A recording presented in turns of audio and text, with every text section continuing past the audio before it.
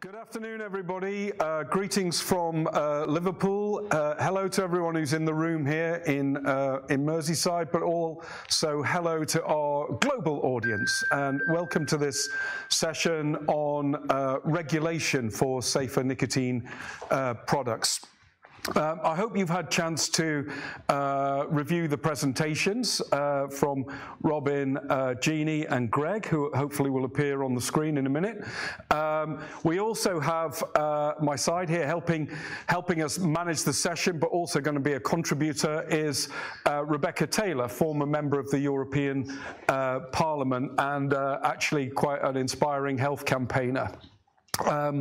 So we've got a good panel here. We're going to try and get into the questions about what is the appropriate form of regulation for safer nicotine products. What are regulators actually trying to do? Are they trying to reduce harm? Are they trying to improve well-being? Are they trying to end the epidemic of tobacco use? Create a nicotine-free society? Are they trying to protect kids? Are they trying to close down the tobacco industry or what? So we're going to have some discussion about what regulators are trying to achieve, what could possibly go wrong in regulation if you don't quite know what you're doing, and how regulators are capable of making things worse, what the different institutions are doing. We've got an expert on WHO here in Jeannie, and we've got an expert on the US institutions in the form of Greg, and we've got somebody who's been engaged very heavily with the Food and Drug Administration in the form of Robin. So we've got a great sort of expert panel. I'm going to kick off by just putting a quick question to each of them. We want good questions coming in from our international audience and here in the audience, okay, here in the live audience here in Liverpool. So do think about what you want to do. Be as challenging and pressing as you like. Put yourself in the minds of the critics, the attackers in this area, and we'll try and air some of the big issues. Good. So I'm going to start with Robin. Robin Gougelet from Pinney Associates. Do you want to just introduce yourself, Robin? Yeah, sure. I'm Robin Gougelet. I work with Pinney Associates, and we consult for Juul Labs. Before that, worked with BAT and Reynolds on their non-combustible products, never on combustible cigarettes. And I work on health policy and regulation, as Clive mentioned. I've done a lot of work on supporting applications to FDA, and in our prior role, worked to prepare for a TPSAC as well, which was one of the modified risk tobacco products steps to get there. Now, Robin's presentation, I thought, raised one of the most interesting issues in the area of regulation, which is to do with nicotine. And basically, there's a regulatory tradition of talking about addiction or dependence forming as, quotes, abuse liability. So the question is that a problem with vaping or heated or other smoke-free alternatives to cigarettes? Or is it a feature? Is it a bug or is it a feature? So Robin, what conclusion did you come to on this sort of colliding worlds of regulation? One that says, actually, if it's addictive, that's a problem, and then the other that says if it's addictive, it's not a problem because it's a useless alternative to cigarettes. How did you come out on that? Well, it really depends on who's using the products. So for people who aren't current smokers, products that have high abuse liability that deliver a lot of nicotine in a satisfying way can be problematic. But for people who smoke, having a product that has high abuse liability that delivers nicotine in a satisfying way that they want to use, that has features other than nicotine delivery that they like, is a positive thing.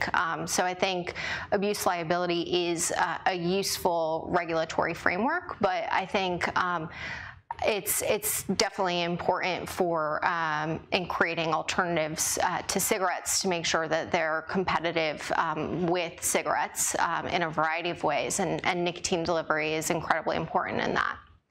But what do you say to the critics who would say, you know, your idea of something that's competitive with cigarettes is, you know, just another way of addicting my, you know, teenage son and recruiting him into Juul and ultimately to Altria. What's your response to the idea that actually we call it abuse liability for a reason, and that's because these products are dependence forming, or depending on your definition, addictive? Yeah. Tough question. I mean, I don't think that kids and adolescents should use psychoactive substances. You know, personally, if I had a kid, and I don't, I would prefer that they use nicotine in a non-combustible form than in a cigarette, because it's still the most addictive, highest abuse liability product. But I think that there have been a lot of measures in the last couple of years, especially in the States, that have been shown to effectively address youth use through access and trying to make sure that it's not as easy for kids to get their hands on these products. But I think ultimately the most dangerous form of nicotine use is transitioning into a lifetime of cigarette smoking, and that's what concerns me most is dependence on the most harmful form. Where do you think, if a teenager takes up vaping, I mean, how do you think we should think about that in terms of the risk that they're taking? Is it addictive? Should we even use the term addictive to describe vaping? Is it addictive in the classic definitions? And how does it compare to the sort of range of things that teenagers or adolescents do or are exposed to? I mean, where do you put it in the kind of spectrum of stuff that kids do? Definitely has dependence potential for sure. You know, nicotine, depending on how quickly and in what form it's delivered, can be addictive for sure. In terms of the range of other behaviors, you know, I am much more, I would be worried as a parent about binge drinking, sexual violence, mental health concerns. So, you know, it's part of a range of behaviors that I think adolescents engage in as part of growing up. And but I think definitely is potential for dependence within these products. All right, and my final question to you, at one point FDA basically, because one argument is that actually vaping is good for harm reduction in adolescents under 18, and there's some evidence that kids use products, vaping products, to stop smoking, to be less intrusive, to have less stigma and so on. What do you think of the harm reduction argument applied to teenagers? I don't think harm reduction starts the day that you turn 18. You know, if you're a person who smokes who's under 18, you deserve the right to harm reduction just as much as an adult does. I think in places that we've seen the most success in Scandinavia and people moving from cigarettes to non-combustible alternatives, a lot of that has been around alternative initiation, which is certainly an uncomfortable topic. But I do think it is still harm reduction if people, even those underage, were to smoke or are smoking, start or switch to a less harmful form of nicotine. Okay, great. My views. Very good. Let's move on to Jeannie now. So Jeannie, your presentation, I think, very helpfully sort of showed us how we must make distinctions between the FCTC as a legal text, the Conference of the Parties and the decisions it comes to, the Framework Convention Secretariat, which sort of manages that process, and WHO, which is a large and influential body, but is in many ways separate from the FCTC and the Secretariat. But one thing I thought was eye-catching is that you said you thought the FCTC was fit for purpose. Okay, but at the same time, we have WHO giving awards to the Indian health minister for prohibiting e-cigarettes outright, which I think probably most of us in this audience and worldwide would think was a completely lunatic idea. So what's good and what's bad about that kind of architecture of the FCTC, the Secretariat, maybe TOBREG, the WHO? What's working and what's not working, and what kind of things could we do to fix it? Yes, well, it's certainly important to separate out what these things are and then understand them, because it's only with that understanding that you can come to what's needed. And the FCTC, as you said, it is a document, it's a legal piece of paper, and that is, even though it was negotiated by 193 governments under the auspices of the WHO as the host. It is not owned, it's not the WHO's document, it is the document of the parties, which is the national governments that are party to that treaty. So one is, as I said, the WHO, and then you've got, and it can say and do what it likes institutionally, but it has no decision-making ability from that document at all. That is entirely the domain of national governments. And I think Derek Yak, in his speech earlier, said it very well when he said when it was negotiated, and he being an architect of it, during that time, you know, it took, you have to remember, it took 3 years to negotiate in 6 official UN languages, and it was governments there negotiating. They were putting forward the text. So all the little bits that are in there, like harm reduction is in there, like there's, it did predict for the future, because it said if there are scientific developments in the future, these are what governments should look to. The main thing that I think is in there that is really important, and this is why I think it's totally fit for purpose, is that its whole premise is built on the fact that it's the protection from exposure to tobacco smoke. That why that is, it is written so many times through the treaty. It is in the objective, it's in the opening section. It says smoke is carcinogenic, mutagenic, all those things I said in my talk. So it's a matter of understanding that governments have a legal obligation to do what is in that treaty, and using those hooks rather than tossing it out and saying, let's start again. It is possible to add an annex to the FCTC under Article 29, which you could put things into. But I think, to just finish, it's a matter of going back to those basics, understanding the difference of the institutions, but also understanding that political side of things, that of course, you know, the WHO and Bloomberg and others are trying to go one way. It's important to understand that the governments and the text to which they are bound actually provisions for this area, and it's a matter of knowing and understanding those, which will enable, it's very much fit for purpose. The human rights aspects that are in it, the surveillance that's in it, governments are required every 2 years to put in up-to-date information. So the last panel we heard that many countries aren't doing that. Well then, it's a matter of saying, why are you not doing this, etc. So there's a lot in there. I think the FCTC more now than ever has a lot of potential as we go forward, if it is understood and used correctly. So your view is essentially that it's an instrument that could be used to generalize good policy, and put sort of authority behind good policy, if that's what the member states chose to do.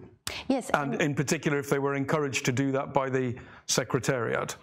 But it doesn't require a treaty change to be pro-harm reduction. Exactly, and you see governments that are doing that. I mean, the Philippines government, within this last 4 weeks, has a Congress bill which says that, you know, it's harm reduction is at the core of everything, and that piece of that Congress legislation, it would be everything anyone who's interested in harm reduction would want. New Zealand has equally done the same legislation recently between combustion and non-combustion. And I think that's the way to look at the FCTC. It really does set out, it doesn't say combustion, non-combustion, it says smoke. It doesn't go into the depths of nicotine or any of those areas we discuss with a lot of depth now, because it's a framework, and it's a framework of interpretation. And I think therefore, look at that, and as advocacy and lobby, push governments and remind them what they actually agreed to, rather than change anything. Okay, and I think there's a really important message for people listening worldwide here, is that the people who are in charge of the FCTC and how it's implemented and how it's developed, what recommendations come with it, are the member states. And if you want to be influential, then you need to talk to the people in your home country capital, not try necessarily to badger people in Geneva because they're pretty unreceptive. But one or two countries that change their approach at home could make a big difference in the FCTC COP negotiation. Imagine, for example, a very pro-harm reduction country like the UK. Imagine the UK goes into that scenario and says, we actually think that using the process says, we think it would be really good to have a working group to develop guidelines on harm reduction, which countries have done every time on guidelines for packaging and labelling, on guidelines for 5.3 interpretation. What about one in an area that's very much driven by pro-harm reduction?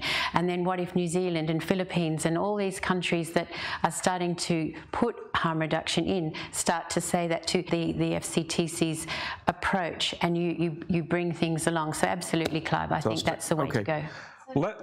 Okay, let's we're going to come to Greg in a second, but we've got an interruption for a question. Yeah, from it was to Jeannie actually. So the question was, I think this is really interesting, because if you go back to, but this again is where I think if you do the same activity on harm reduction, because those guidelines, whilst the FCTC 5.3 article is legally binding, the guidelines are not legally binding. The guidelines are just there as guidelines of how governments should interpret it.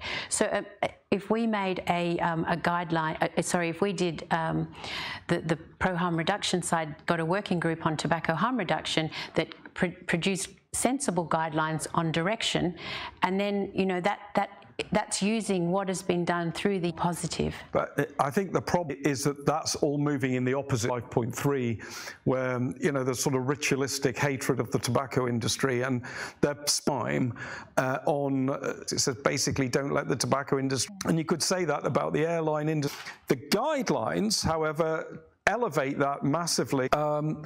A fundamental inherence of the tobacco industry and the interests of public health. Consequences of that into account, tobacco products, smokeless tobacco, because Greg's citing me, Greg, is going to happen with the absolutist kind of approvals of vaping products, PMizations for, how is that going to change the United States and potentially sit around in a room together for the first time in far too long? Presentation went into this in a lot of detail, where the hangover from the Juul panic, etc., has led to are often the most important, very long delay at the federal level in the United States. They are apt to see bad things happen to vaping, and they are willing to sacrifice the idea of, you don't want to give a competitive advantage to cigarettes, you don't want to hurt adult smokers, you don't want to hurt small businesses. All of that is easily pushed aside when it comes to this issue at this moment. But we are starting to see some pushback to this idea of, we can't trust the FDA. And we now have Matt Myers of the Campaign for Tobacco-Free Kids, who helped co-write the Federal Tobacco Control Act, going out in Connecticut this week. Connecticut, one of our 50 states, they had a provision in their budget that had been negotiated, that everyone had agreed on within the legislature, that said no flavored vaping products would be allowed unless the product had applied to the FDA for authorization through the PMTA process. And if a product did not get a PMTA, the product would be removed from the Connecticut market.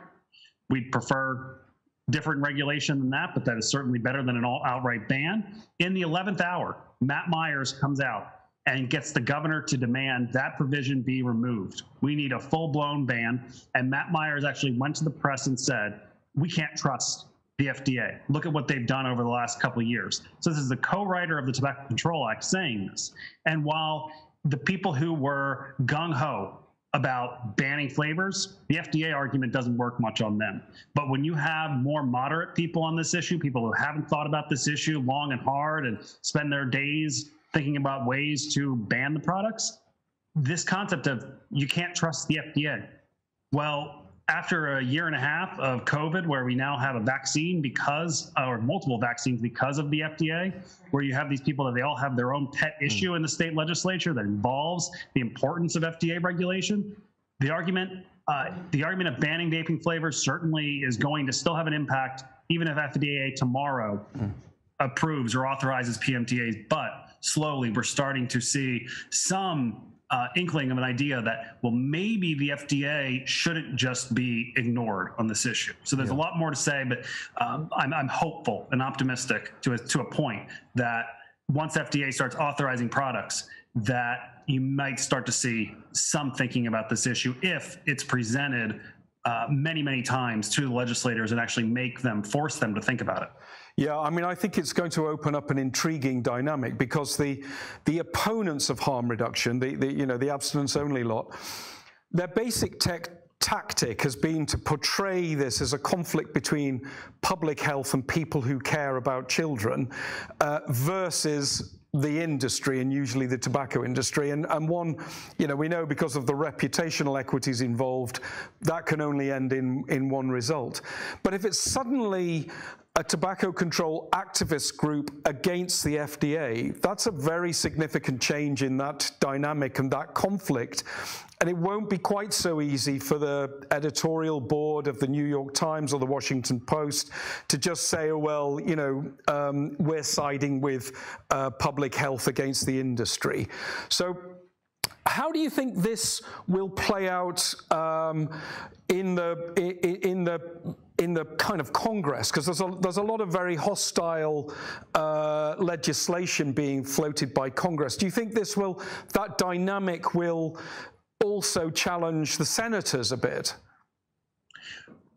To an extent, yes, but I will say that if there is someone in the audience or someone watching at home from Swedish Match, they're listening to this conversation and wanting to cry because they have had their MRTP, their modified risk tobacco product. If an individual switches to this product, it is less hazardous to your health for what, 2-3 years now? Well, in California, they went and they made that argument to legislators that, hey, we got an MRTPs. We did everything that you've told us to do, prove that our product is safer to the individual. They don't even have a youth usage problem. And Swedish Match got nowhere. They got nowhere in California. They got nowhere in Massachusetts. And there is little to no indication that at the federal level that the idea of, okay, we should ban flavors, but let's have a carve out for products with PMTAs or products with MRTPs. Right now, there's no indication that that has happened with either Swedish Match's General Snus or IQOS. But those Swedish Match and IQOS, they are not big media issues. When Swedish Match got their MRTPs, the first ever historical MRTP, no press coverage. Yeah. When IQOS was authorized through both the PMTA, then the MRTP process, virtually no press coverage other than press coverage orchestrated by Bloomberg-funded groups saying this was a bad idea by FDA. But when FDA, hopefully within the next 6 months, actually authorizes some PMTAs for vaping products, and maybe it will not just be a tobacco-flavored views that they will be authorizing, you're going to see a torrent of news stories. And of course, many of them are going to be edged towards what is the FDA doing? How could they do this in this world where we still have youth using vaping products? But I think you're going to have some big thinkers that are going to start to question, is this doctrinal? All these products are bad. All these products need to be banned. And once you have some influential thinkers, and once you have a few legislators on both the left and the right that recognize this is an issue that maybe I can express some nuance on, I have some hope that at the federal level, we'll start to have questions about, do we really want Senator Durbin's bill, for instance, to equalize, the goal at least is to equalize all taxes between all tobacco products. And when we have a menthol cigarette and a flavored cigar ban pending at FDA, do we want to pass our own standalone bill just simply taking the FDA's authority away and just banning all flavors and all tobacco and nicotine products? So this is a time post-COVID where the news has not been on vaping over the last 18 months. The health reporters have had slightly bigger things to worry about, but I think we're going to see a return to this issue once FDA starts making decisions. That's great, Greg. I actually do think these are going to be very significant developments, and I think they'll have worldwide resonance because, you know, you say FDA says it's appropriate for the protection of public health. How does that square with everybody using the Article 5.3 guidelines to say there is a fundamental and irreconcilable conflict between the interests of the tobacco industry and public health? Those two things cannot exist together. One of them has to be wrong. And FDA will win that one, in my opinion. I'm going to go to Rebecca for questions. Have we got any? We have. So one of the questions was about, I think more to Robin, about teen use. Well, what about teenagers who already smoke? Shouldn't they have access to reduced harm products? And I think it's very, very tricky. But anyway, I thought that was interesting. Yeah, no, I agree that they should have access to these products.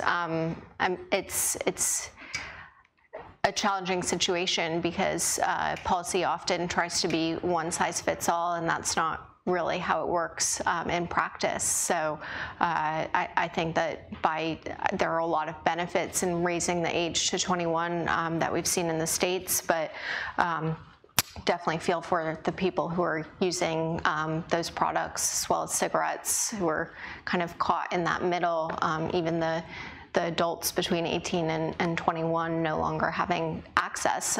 But what we've seen is that there have been kind of products that have filled that vacuum, and there have been some disposable products that have been imported to the US, as well as the rise of synthetic nicotine products that you can get generally without being age verified.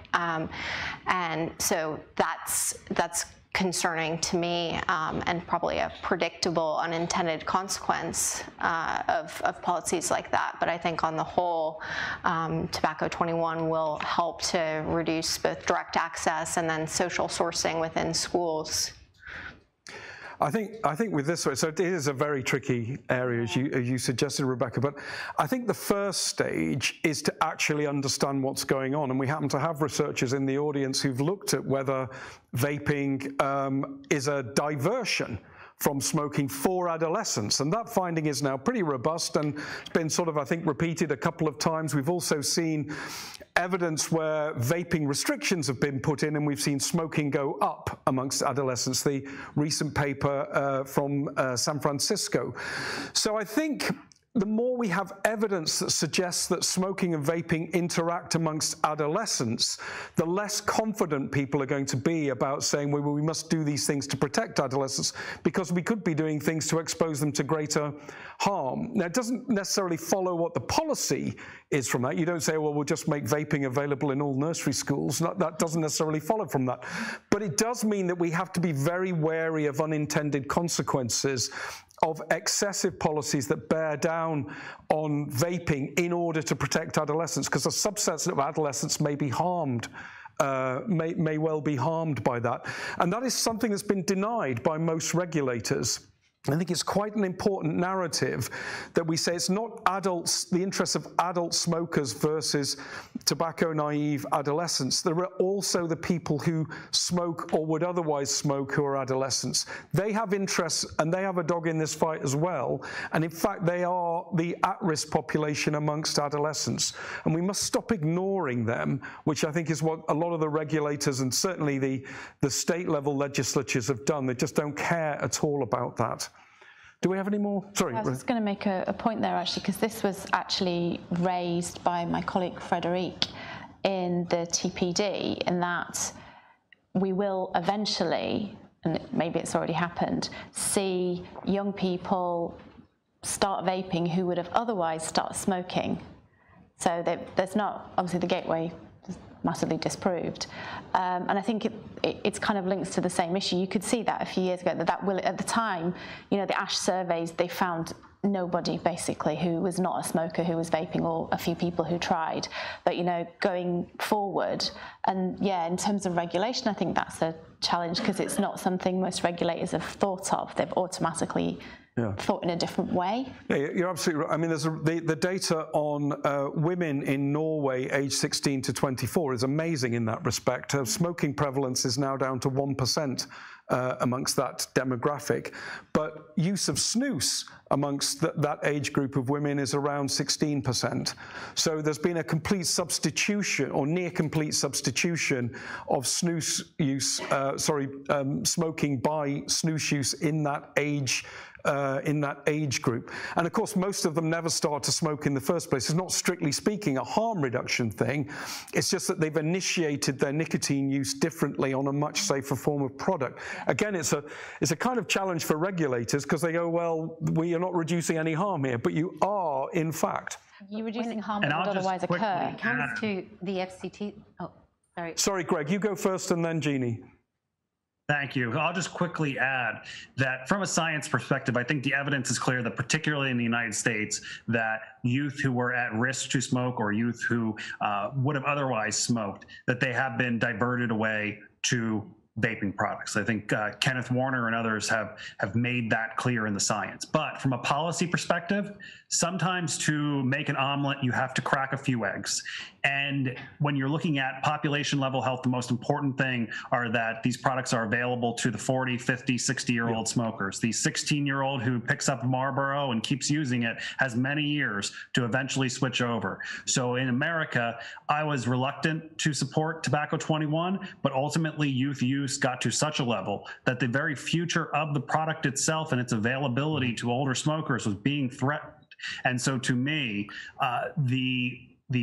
what we received, which is potentially 5 or more percentage points of youth vaping going down, hopefully even more decreasing in 2021, we'll know in a couple months, the risk of a small percentage of them smoking is worth the fact that we can go to legislators in this tumultuous time and say, we just saw a big decline. Hopefully we're going to see another big decline. So you who are especially worried about the youth and not so much worried about those adult smokers, you can take solace in this fact.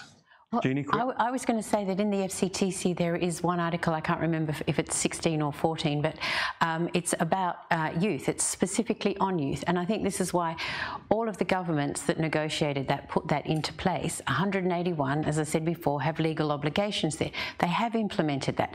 It prevents, this of course was done on smoking, but you know, no vending machines, no billboards near schools, all of the things that we have seen rolled out in terms of youth access to cigarettes and is very much written in there clearly. And anyone who read that article, there is nothing you would object to in terms of, and governments have done that very well. I think now we're at the stage where there's newer products. Do governments just continue what they have done and implemented there for those countries that are parties to the FCTC? I think that works very well because it is very, very strong. It's one of the strongest areas in the FCTC. I just want to pick up a point that Greg made, which I think is incredibly important, is to keep an eye on the actual, from a public health point of view, the actual at-risk population is smokers entering their 40s or older with a consolidated smoking habit. They are the people at immediate and rapidly increasing risk of serious disease and reduced life expectancy. And Greg is right. You in policy terms, you should be willing to sacrifice things to protect their access to reduced harm products. I think that's quite important tactical observation. So, for example, on flavors, I fine if flavors themselves are actually harmful, fine. They've got some nasty chemical in them, fine, don't allow them. If there's a flavor descriptor that looks silly or looks as though it's aimed at kids, fine, ban the descriptor. But in terms of the flavors themselves, the things that actually appeal fundamentally to the users, then protect those because they're important for the experience of vaping. So that's how I've interpreted the kind of message that Greg was giving there. Rebecca, do you want another question? Yes. And then we'll go to I want some questions from the audience. Hands up, please, if you don't mind. Can I add something quickly, Cliff? Sorry, oh, but, yeah, I think considering adults who smoke, particularly older smokers, is incredibly important. One of my colleagues, Annie Claycamp, has done a lot of work on this, and what we find is that their risk perceptions are much worse, and it's not trending in a good direction in America generally, but older smokers have the hardest time giving up, hardest time switching, and worse misperceptions, and it really feels like we're just leaving them behind and forgetting them. Okay. All right. Let's go through some rapid fire questions. You start hitting us, Rebecca. Yeah, this is one probably more for Greg. The FDA has been under attack for some controversial drug approvals. Do you think that has an impact in relation to reduced harm tobacco products? It's a good question, and I'm not sure how that is going to shake out yet. Big question around FDA. I think off of that question, Janet Woodcock, who is the acting commissioner of the Food and Drug Administration, she is an institutionalist. She's been around the FDA for probably 2 decades, 3 decades. If more than anything, I would rely on her to say to the FDA Center for Tobacco Products, you have a job to do under the statute, you do it, it is your job, Mitch Zeller, and I'm not going to interfere. My big worry coming out of that controversial approval decision is that it could lead to President Biden actually feeling the need to nominate a commissioner to the FDA, and then we could end up in a position where there is an activist FDA commissioner like Josh Sharfstein, who was one of the first FDA employees to ban e-cigarettes all the way back in 2009. If he gets nominated and gets put in as FDA commissioner, he's going to want a legacy item on tobacco, and just merely banning menthol cigarettes and flavored cigars won't be enough for someone like Sharfstein. So to summarize, the risk is really an indirect one, that controversy will generate new personnel, and those personnel will be risky. Rebecca, another question. Yes, there was one to Jeannie about FCTC from New Zealand. So should FCTC align along with other UN treaties and declarations, like the Declaration on the Rights of Indigenous Peoples? It's not a question. It's not an area I know anything about. Yeah, well, in fact, the FCTC preamble provisions for Indigenous people and the New Zealand, Australia, Canada, and the United States fought very strong to include that in there because, as we heard earlier this morning, tobacco and smoking-related problems manifest very significantly in those populations. So yes, it is in there, and therefore everything within the FCTC covers for that, as well as all of the human rights issues and the right to health and protection of exposure to health. It specifically mentions Indigenous peoples and gender. But I think this kind of highlights both a feature and a bug in the FCTC. In a sense, there's language there that you can operationalize into anything. You could operationalize it into very pro-harm reduction measures. You could use Indigenous people and their very high smoking rates to argue for a tobacco harm reduction regime. The problem is it's not worked in that way, and in a sense their interests, although the language is there, it's kind of dormant in terms of where the measures are. That's where it requires political will. If you look at the Framework Convention on Climate Change, which is the other big framework treaty, look at the political will that's there. COP26 this year, the world is focused on it. It's about moving from combustion to non-combustion in terms of the cars we drive, the boilers we use, all of that. Because the political will and the energy industry and all of that is all behind it. When you come to this framework convention on tobacco control, the political will needs to be there, and that's where the push needs to happen, because it also is about driving away from dirty combustion of smoking to the less harmful options. Exactly the same analogy. Okay.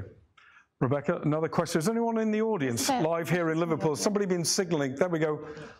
Get behind the mic. We'll keep the questions brief. We're coming into the last sort of few minutes, 15 minutes or so. So let's keep them brief and let's get snappy answers from the panel. Yeah, it's a question probably for Jeannie, really, but Discretion in use is a growing consumer trend with e-cigarettes, but it was also one of the accusations levelled at Juul as to why it was perceived to be attractive to underage. Do you think there's a threat to discrete use e-cigarettes, pod mods, and how do we design products so that they are not perceived to be attractive in this way? Is that more for you or for me? Either of you. Oh. I'm happy to. Robin, why don't you take that one, and then Yeah, I think that the like kind of abuse liability features, like features of a product that appeal to adults also appeal to other people as well. So, I mean, when you talk to people who smoke, they do like having a more discreet option, and certainly a lot of people, including people in this room, you know, having the bigger tank systems really does work for them. But others want something that's a little easier to use and easier to carry around. So I definitely think those features can be beneficial in an alternative to smoking, and trying to make sure that it's as easy to use as a cigarette. I would just add that I think, to me, from a regulatory perspective, the line needs to be between combustion and non-combustion, and all products that are on the non-combustible side. You know, regardless, we need to allow for innovation in that area. We need to allow, you know, one size does not fit all. Consumers want different options, and industry and those that continue to make those, you know, so much the better. I don't think we can get into, you know, defining how things or what or whatever. If we can ensure that the products and that continuum of risk, and that those are on the spectrum of non-combustion side of things, can work, I think there's going to be options and innovative ways forward for everyone. But that regulatory line is so important, and that's why I was making the point yesterday.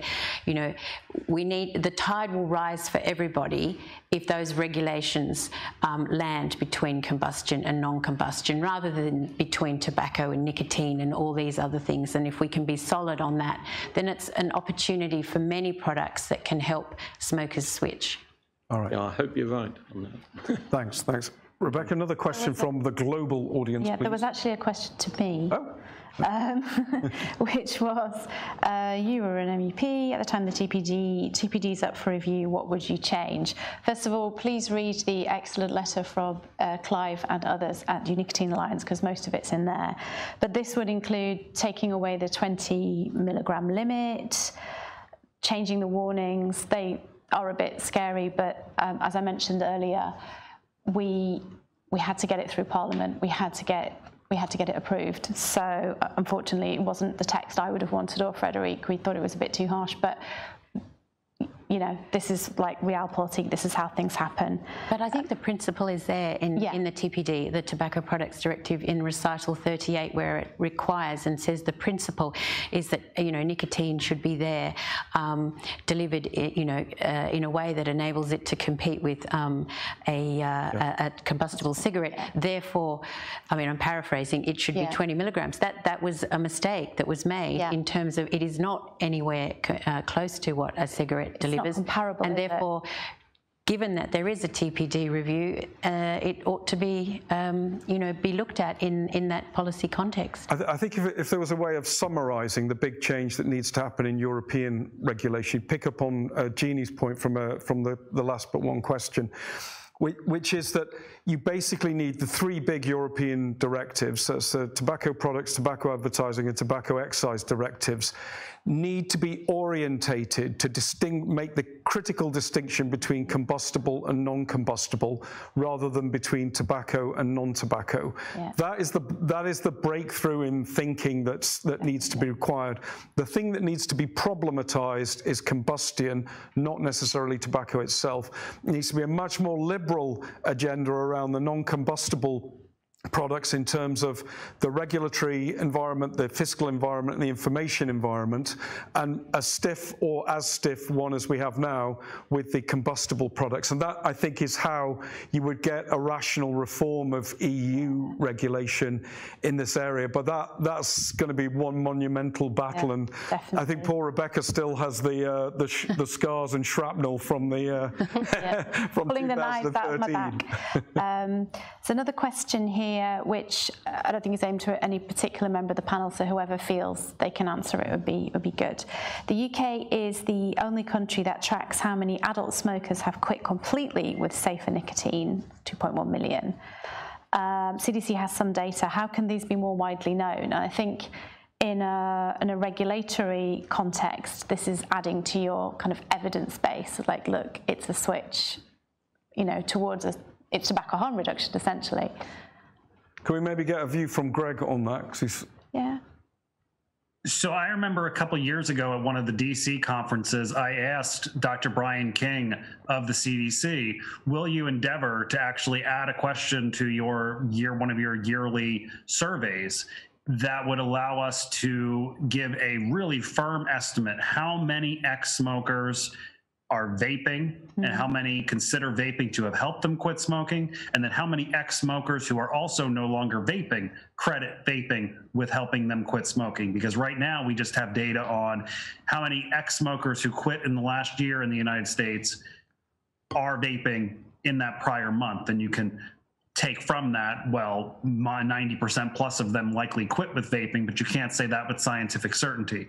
And Dr. Brian King essentially said no. So my hope is that someone like the Foundation for a Smoke-Free World or the FDA's PATH survey will give us much better data from a nationwide perspective, so we can actually put, because legislators, policymakers, they like nice big numbers, and to be able to give them a number with no caveats, this is what the FDA, this is what the CDC says of the number of adults who have quit with this product, that will be a big help. So I'm hopeful that will come. I think this raises a massive point, which is, we're talking here about regulation, but what's the data and evidence base that sits behind regulation? Yeah. And one of the things I find astonishing about the United States is how slow the data is to come out, and how much scrubbing and so on has to happen. So you get data that's, you know, years out of date. The EU publishes a survey, the Eurobarometer survey, did the field work in September, and the report was published this March, in 21 separate languages in 28 countries, and it's all there in a massive report with all the data sets all available. The UK has essentially real-time, near real-time tracking of smoking prevalence in the Smoking Toolkit survey. I mean, it's like, come on, United States, you've got like $712 million a year go into the FDA from the tobacco industry. For goodness sake, have some surveillance. And then the other thing, I'm sorry, I'll end this rant in a second, but policy research, intervention, you know, we put in a ban on flavors or we raise taxes. What happened? Because I tell you what, the Campaign for Tobacco-Free Kids and the Bloomberg lot, they get the policy and then they're off to the next battle. They're not hanging around to find out what actually happened and go, oops, we made a terrible mistake, we better reverse that. That doesn't happen, but it needs to happen in the regulatory environment, and we need to get proper assessment of these regulatory interventions, because the whole field is laden with unintended consequences. End of rant. Next question. Yeah, this is also, I think, probably slightly related to the TPD, but not entirely. Is it time for bespoke regulation that is neither tobacco product or sort of pharmaceutical? And this was something that was raised at the time of the TPD, like, because e-cigarettes got kind of stuck into it at the last minute, there was a kind of like, no, we need to do a separate type of regulation. This needs to be done specifically. I think in the terms of the TPD, I don't think you're going to be able to do that. I think it should have happened at the time, couldn't. So yeah, do you think that's a good thing, and also how realistic is it? So Robin, if you were the king of the world and you could devise the regulatory framework that you wanted, and we'll put this to each of you. In brief, what kind of features would it have? If you could design the perfect regulatory regime bespoke, what would it need to do? Okay. You don't have to do the whole thing. You can each contribute a bit? All right, so I'd be the queen of the world. And just to specifically answer kind of whether there's a third way, I mean, it does seem like the notification system under the TPD really does work for a lot of manufacturers, and certainly isn't as burdensome as the FDA process is. I mean, you could consider having, for products that do want to notify with something higher than that 20 mgs, you know, a PK test or some other way of showing that you're still delivering nicotine at a lower level. But thinking bigger picture, I think, you know, in talking about policy, setting your goal is incredibly important. So for me, it's reducing combustible use as quickly as possible. So making sure that these products can compete with cigarettes on that 3D continuum from Abrams that we all love so much, and making sure that there are product features that enable that. All right, so you've got we want to regulate so that we have the non-combustibles as aggressive competitors to the combustibles. Jeannie, yeah, same sort of thing or something else? I'd agree with that, and I do agree with Robin also on the notification system versus the authorization system. As in Europe and most of the world, UK, and you know, so it's basically here's a set of standards essentially, and any company that can meet them, whether it's a small startup or a big company like Juul, can put its products. It's fairer, it's quicker, yeah. And it just enables things to happen. And but it does it within a framework of allowable things. So I think process-wise, it's got benefits. I agree with Robin, and yeah, I think. I think Jeannie's hit on a really important point here. Authorization systems require somebody in authority, a regulator, to say yes to something, and they hate doing that, particularly with it when it's, you know, if you like, essentially a drug product or a recreational product. So the notification regime backed up by standards that says you can put the product on the market if it meets these standards and you notify it, that's a good regulatory system. I'm going to go to Greg. Yep. In this world where I am king, I can't help but think that both of my queens gave excellent answers. If you give people access to satisfying products, if you give them accurate information, I truly believe that people, the vast majority of them, will end up making the right choice for their health if they can get that same satisfaction. So give people accurate information, give them real products, have a form of regulation that can give people some certainty and some security, but don't go overboard. So again, I think Greg brings in a really important point.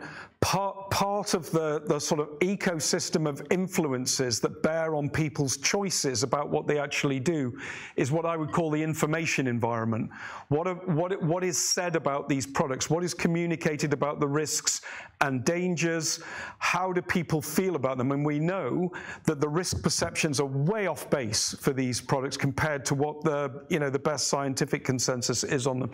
So I think paying attention to the information environment when you design a regulatory framework, really important. Not having excessive warnings, having messages that encourage switching and so on, really, really important. Rebecca, do you have a thought on this, or on this whole idea about what you would, if you were you know, president of the European Council, or King of Europe, what would you think about doing with this, or what would you have liked to have done in 2013-14 that you couldn't do? Yeah, I mean, I was sort of in favour of doing it in a specific regulation, because I felt it just got squished into tobacco products. And then treated as a pharmaceutical. It's not pharmaceutical, it's not a tobacco product, it's something else. So, but I'm not sure if that ship has kind of sailed. There wasn't really enough time to do that, because it got stuck in at the last minute. If we'd known before, then maybe that would have been the time to do it. But I think, as I say, look at the letter that NNA sent to the UK Department of Health, and I think there's very sensible, practical suggestions in there. There was another question. Let's have another question. Any more in the audience here, by the way?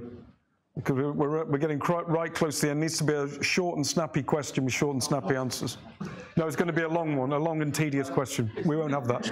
I think one of the things we shouldn't forget, though, is consumers, and I think the power of consumers and the products that they want and need. I mean, you would have seen in Europe what happened when the consumers banded together and actually enabled the product to continue to be a consumer product rather than be a medicinal product. And I think that should not be underestimated in any type of regulatory process. Yeah. I think it's important that regulators avoid just using off-the-shelf regulatory systems like pharmaceutical, poisons, just treat these products as if they're cigarettes, because they're not. They're much less dangerous.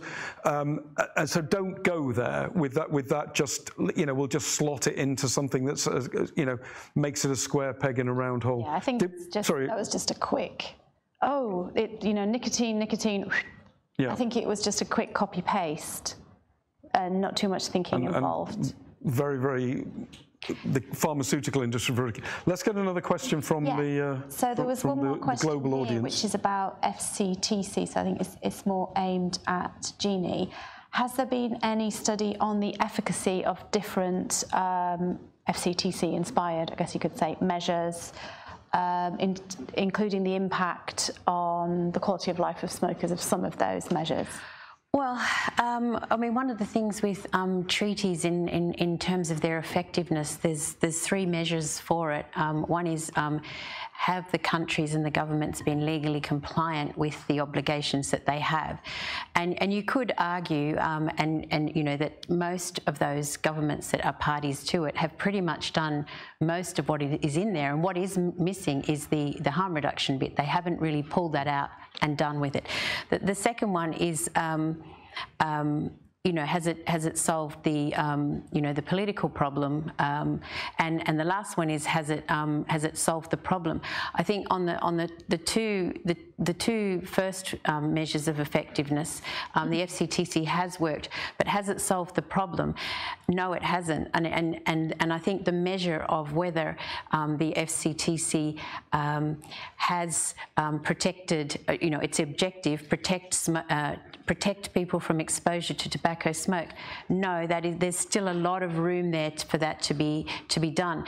But I mean, the things that it set out to do 20 years ago, it has made a change to bringing smoking down. It's just that it was done at a time where there wasn't these other newer options. They've come in, and although they are making, and if we are going to get to smoke-free 2030 in places, as you were saying earlier, Clive, these things need to be fast-tracked. And the things like, as Greg said, the ability to communicate and give consumers accurate information and have access to information. A lot of those opportunities were closed off in terms of being able to speak about it for smoking, but they almost need to be opened up now for newer products, because it is still in the context of the objective of the treaty. All right. Well, we are at the end of our time here.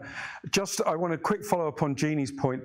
There is a global goal to reduce smoking or tobacco use, as it's expressed in the Sustainable Development Goals.